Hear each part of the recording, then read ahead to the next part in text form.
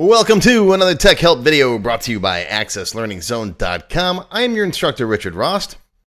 In today's video, I'm going to show you how to display images in your forms and reports based on numbered image files.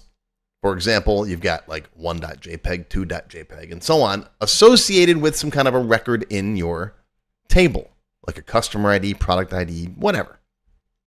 Today's video is kind of a spin-off of yesterday's video about how to display images in a subfolder that's under your database folder. So go watch this first and the other prerequisites for this video, and then come on back when you're done with that one.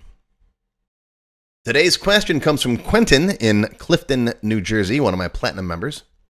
Quentin says, thank you for yesterday's video on displaying images in a subfolder of the database folder. That's very helpful. I have a situation where all of my products have pictures associated with them, and the name of the file is equal to the ProductID.JPG. Is there a way I can display those images based on that data instead of having to put a file name in a field? Well, yes, Quentin, essentially what you'll do is you'll just use that ID field or product code or whatever you've got in replacement of the file name field that we added to the table to display the image. Let me show you how to do it. So here's the database we built yesterday. We got our database folder, right? And we got our images folder under it. So essentially what you're going to need is you're going to need to have images that represent some field in your table. So if it's a product ID or a product code, right? PN1024.jpg or whatever. All right. I'm just going to renumber these. We'll call this one 1.gif. We'll make this one 2.gif. And I know Picard is 4, so we're going to make Picard 4. And this one, now this one's a JPEG. All right, I had 3 animated GIFs and a JPEG. Now, to do this, you're going to have all files of the same type. You can't have some GIFs and JPEGs. And yes, it's GIF, people, GIF, graphic, not graphic. It's not GIF. Long-standing debate, I just settled it. But you got to have all the same file types. So if you got GIFs or JPEGs, you have to convert them all to one or the other, or this ain't going to work. Yeah, you could get a little more creative with some VB code and say, okay, if 4.gif doesn't exist, look for 4.jpg. That's beyond this video. If you guys really want to see how to do that, let me know. Maybe I'll make another developer level video for that. But at this point, if you're a beginner, you're going to have to make sure they're all the same file type. All right, and there are conversion utilities out there. Here's a trick, by the way. You can just rename a JPEG to put a GIF extension on it. If I made this 3.gif and hit enter, it's going to yell at you. Do you want to change it? Yeah.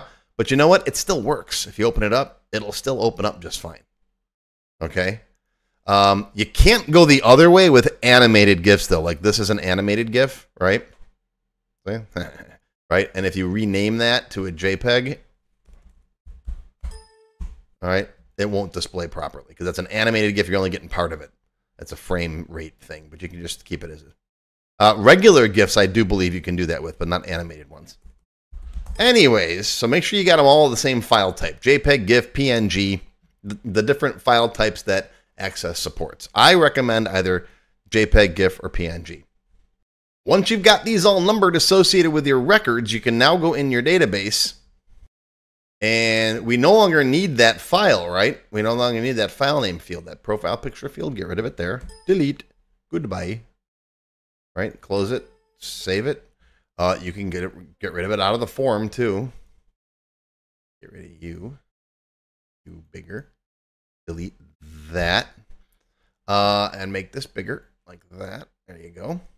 Okay, now let's bring up this guy's properties, and right here.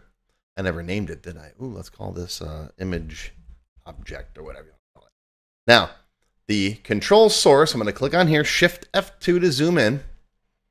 Instead of profile picture, we can put the customer ID there, and then make sure on the end you tack on .gif or .jpg or whatever your file type is. Okay, hit OK. Now we can close that. Close that. We can save this. Close it. Open it, and oh, there we go. Look at that. And maybe the Access team will make it display animated GIFs in the future. All right, there's 2, there's 3, there's 4. And again, if you've got a product with the product number, you just have to make sure that you name the image files appropriately. That's all. Okay? Okay. That's pretty much it. It's that simple and straightforward. You just got to make the file name in the image object represent the data that you've got in your image folder, right? If you like working with images and you want to learn more about them, I've got an imaging seminar where I cover all kinds of stuff about images. Lots and lots of different stuff. And I show you how to like make an imaging server where you can browse for files and then it'll upload them to the server folder for you automatically, all kinds of stuff. All right, editing images right in place inside your database. Lots of cool stuff. I will put a link to that down below. And that's going to be your Tech Help video for today. I hope you learned something. Live long and prosper, my friends. I'll see you next time. If you enjoyed this video, please give me a thumbs up and post any comments you may have below. I do try to read and answer all of them as soon as I can. Make sure you subscribe to my channel, which is completely free. Click the bell icon and select all to receive notifications when new videos are posted. Want to learn more? Click the Show More link below the video to find additional resources and links. YouTube does a pretty good job of hiding it. It's right down there. See this part of the description here, right? The name, the video's up here. There's a little Show More down there, right down the bottom. It's kind of hard to find. But once you click on that, you'll see a list of other videos, additional information related to the current topic, free lessons, and lots more. And YouTube no longer sends out email notifications when new videos are posted like they used to do. But if you'd like to get an email every time I post a new video, click on the link to join my mailing list. And you can pick how frequently to get emails from me, either as they happen, daily, weekly, or monthly. Now, if you'd like to become a paid member of my channel and receive all kinds of awesome perks, click on the Join button. You'll see a list of all the different membership levels that are available, each with its own special perks, including my extended cut videos, access to my code vault, lots of VBA source code in there, template downloads, and lots more. I'll talk more about these perks at the end of the video. Even if you don't want to commit to becoming a paid member and you'd like to help support my work, please feel free to click on the tip jar link. Your patronage is greatly appreciated and will help keep these free videos coming. I got some puppies to feed. But don't worry, no matter what, these free Tech Help videos are going to keep coming. As long as you keep watching them, I'll keep making more, and they'll always be free. Now, if you really want to learn Access and you haven't tried my free Access Level 1 course, check it out now. It covers all the basics of Microsoft Access, including building forms, queries, reports, and more.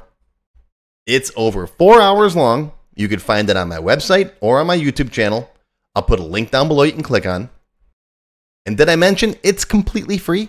The whole thing, free, 4 hours. Go watch it.